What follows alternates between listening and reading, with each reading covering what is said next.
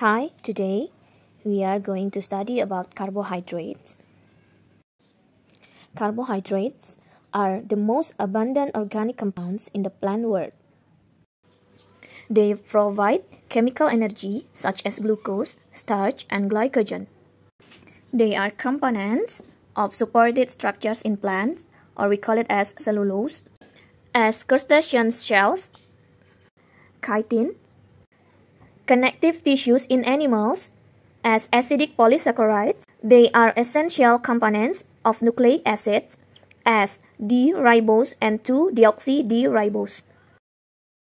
Carbohydrate means hydrates of carbon and derives from the formula Cn in the brackets H2O M, such as number 1 glucose or blood sugar, C6H12O6, which can be written as C6 in the bracket H2O 6 times.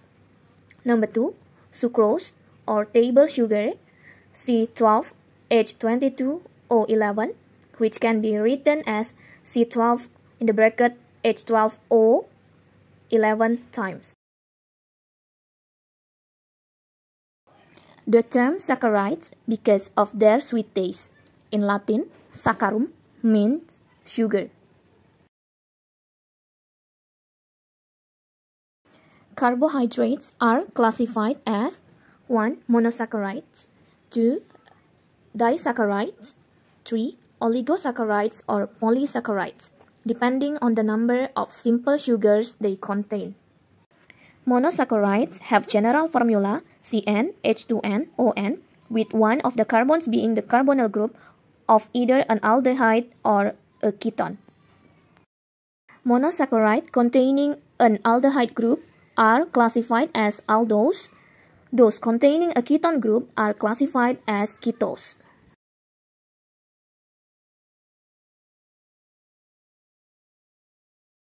The suffix "ose" indicates that a molecule is a carbohydrate, and the prefix tri, tetra, pent, and so forth indicate the number of carbon atoms in the chain. See the example. Name the sugar below based on the carbonyl group and the number of carbons. The first thing to notice is whether the oxidized carbon is an aldehyde or a ketone, which indicates whether the sugar is an aldose or a ketose. Okay, because the functional group in that structure is aldehyde, so its name is aldose. Count the number of carbon atoms. 1, 2, 3, 4, 5, 6. And it has 6 total carbons, so the sugar is a hexose. Hex means 6. The sugar is called an aldohexose.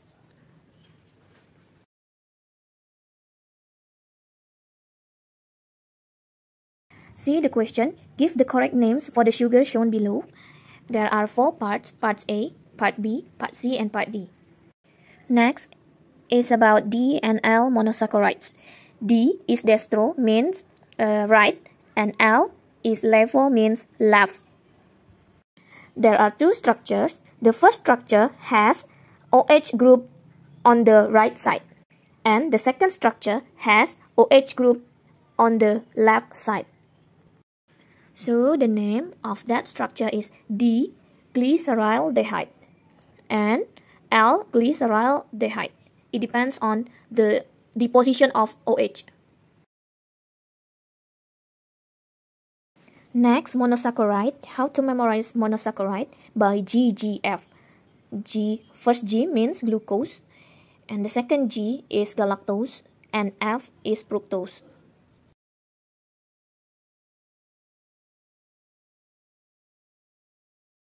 Since the position of OH group in the carbon atom number 5 is on the right side, so we have to add D, or dextro means right, before its name.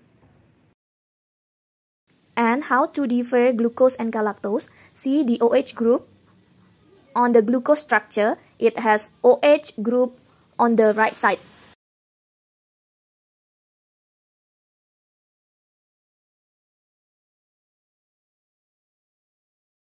A disaccharide is composed of two monosaccharides linked together: maltose, lactose, and sucrose.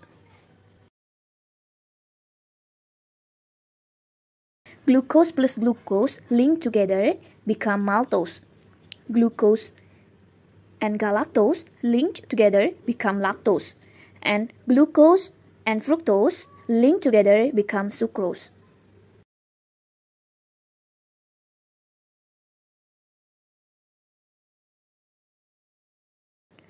Polysaccharides. A polysaccharide is a polymer of many monosaccharides joined together.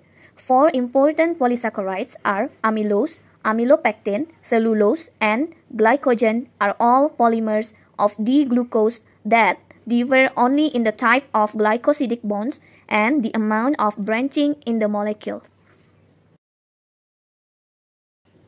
Starch, a storage form of glucose in plants, found in rice, wheat, potatoes, beans, and cereals. Starch is composed of two kinds of polysaccharides, amylose and amylopectin. Glycogen, or animal starch, is a polymer of glucose that is stored in the liver and muscle of animals. Cellulose is the major structural material of wood and plants. Example, cotton is almost pure cellulose. Cyclic structures of monosaccharides. To this point, we have been representing monosaccharide as a straight chain or Fischer projection. However, with pentoses and hexoses, the most stable forms are actually ring structures containing 5 or 6 atoms. These rings are known as Haworth structures or Haworth projections, and they represent cyclic hemiacetals.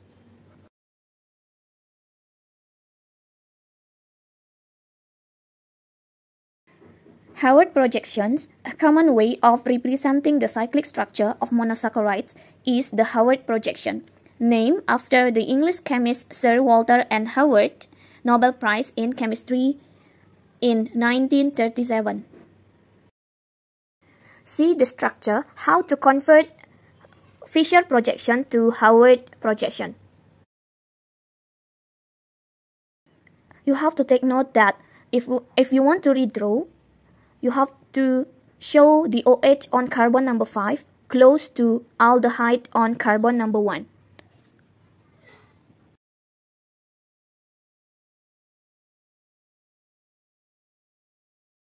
One, 2, 3, 4, 5, and 6.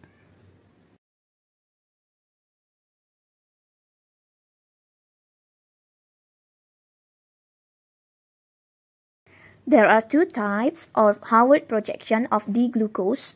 See the two structures. On the left side, we call it as beta D-glucose, and on the right side, we call it as alpha D-glucose. The main point is, for the beta structure, O and OH close together, and for alpha, O and H atom close together.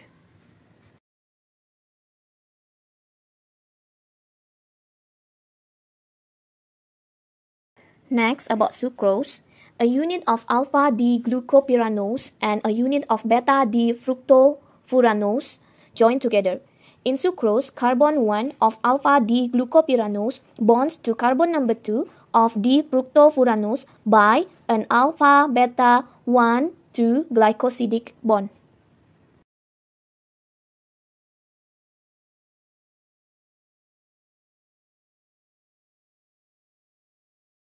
Questions.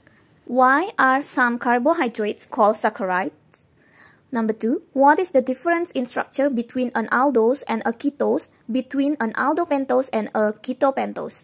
Which carbon of an aldopentose determines whether the pentose has a D or an L configuration? Which of the following compounds are D monosaccharides and which are L monosaccharides? And draw its Haworth projection. Following is a structural formula of a disaccharide. Part A. Name of two monosaccharide units in the disaccharide. B. Describe the glycosidic bond.